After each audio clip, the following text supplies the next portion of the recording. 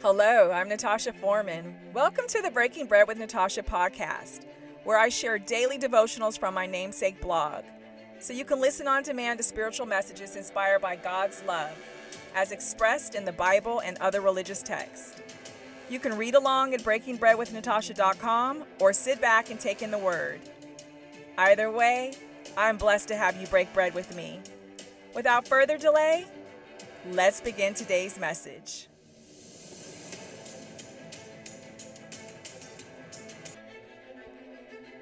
Hello, I'm Natasha Foreman. Welcome to the Breaking Bread with Natasha podcast, where I share daily devotionals from my namesake blog, so you can listen on demand to spiritual messages inspired by God's love, as expressed in the Bible and other religious texts. You can read along at breakingbreadwithnatasha.com or sit back and take in the word. Either way, I'm blessed to have you break bread with me. Without further delay, let's begin today's message.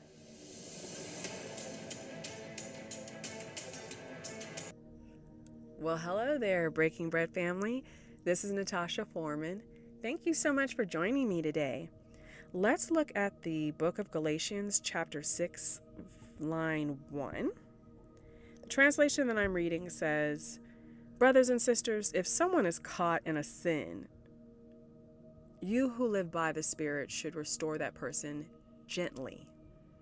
But watch yourselves, or you also may be tempted." Yeah. If you catch someone in the act of doing wrong, or you're made aware of the offense after the effect, the best way to help them is in the spirit of gentleness, the same way God approaches us when we're at fault. God doesn't shame us.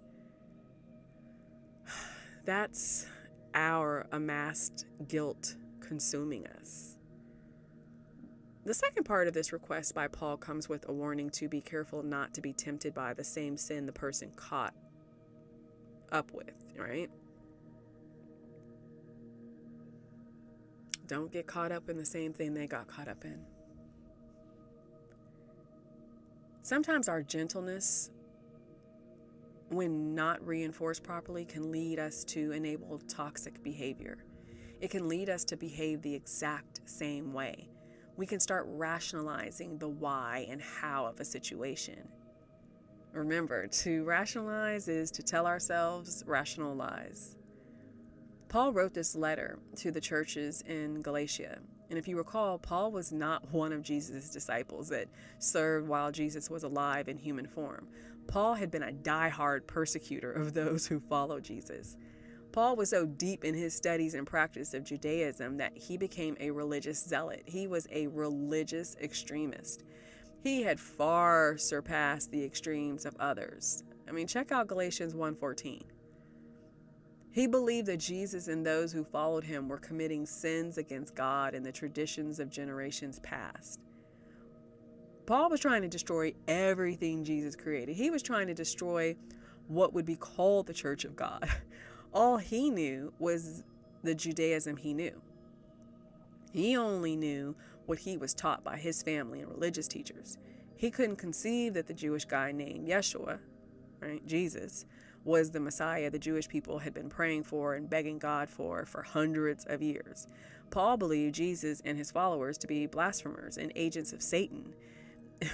In Paul's loyalty to a self-appointed mission to right the perceived wrongs, he didn't know that the people he was attacking were the people called by God to right the wrongs of Paul and others behaving like him. But how did God and Jesus deal with Paul? Did God torture him? Did he send Paul to a fiery pit? Did he torment him with plagues? No. God approached Paul with grace and gentleness. God revealed Jesus in Paul. Paul was visited by Jesus in a revelation. Jesus didn't ridicule and shame Paul. He instead revealed the truth and called on Paul to lead a new charge that was truly focused on God's mission and plans. What did the people in various towns that were members of the churches of Judea say and do when they heard that the persecutor they had heard about was now a preacher of the faith he tried to destroy? They didn't turn into an angry mob and attack him. They didn't throw him in jail or nail him to a cross. They didn't spread propaganda about him throughout the towns. Nope. They saw a changed heart and they praised God. Read Galatians 1, lines 23 and 24. If a religious zealot's heart and mind could change for the better, then you know the credit belongs to God. We're called to reflect the qualities of God and direct that loving energy towards others, especially those who have done wrong and caused harm.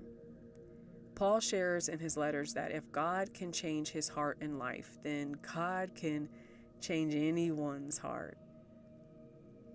Paul was on the far end of extremism, and God brought him back to the center. God rooted Paul in the proper soil. Paul didn't realize that he and others had perverted Judaism and were making it into something God never wanted. They didn't have discernment. Their judgment was clouded. God would now use Paul and others to try to correct those wrongs. Paul devoted his life to doing that. Think about today's Christian church and those who call themselves Christian. Think about the revisionists who want to mistranslate and reinterpret the Bible and the history of that era to align with their agenda. Think about the extremists who have no qualms about persecuting and killing others and claiming to do so in the name of Jesus. Pray that God touches their hearts and they yield to his ways. Pray that your heart is willing to reach out in the spirit of gentleness. Pray for discernment and strength to not succumb to the sins of others you're trying to reach. Make sure that while standing up against hate and ignorance, you don't get consumed and controlled by that energy. Let's pray on it. Thank you, Father, for peace, harmony, love, family, and good friendships that surround me. I understand that in order to receive fully, I must give fully. I pray for a heart that forgives quickly and that the spirit of gentleness pours out of me to bless others. I ask to be forgiven by others as quickly. I pray that I willingly embrace the reformed Pauls of this world as easily as the churches of Judea embraced him when he went to Syria and Cilicia. I pray for discernment and strength to not fall for the temptations I stand against. Father, I thank you for life and another day to praise and worship you. In Jesus' name, I pray to you and thank you for answered prayers. Amen. And with that, family, I pray that you are blessed, that you see and embrace your blessings, and that you are blessing to others. I love you all. Take care. Hi, family. If what I shared in today's message resonates with you, I hope you will share it with others. Feel free to leave positive comments and reviews on my site, breakingbreadwithnatasha.com, and through whichever podcast provider that you're listening to me. Each day, I work to be a better steward and servant. I hope you will join me in sharing God's love and truth and rebuking the enemy's lies. Now go out there and make today an awesome day.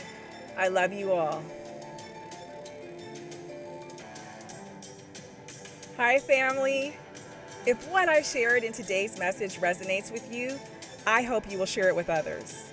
Feel free to leave positive comments and reviews on my site, breakingbreadwithnatasha.com, and through whichever podcast provider that you're listening to me.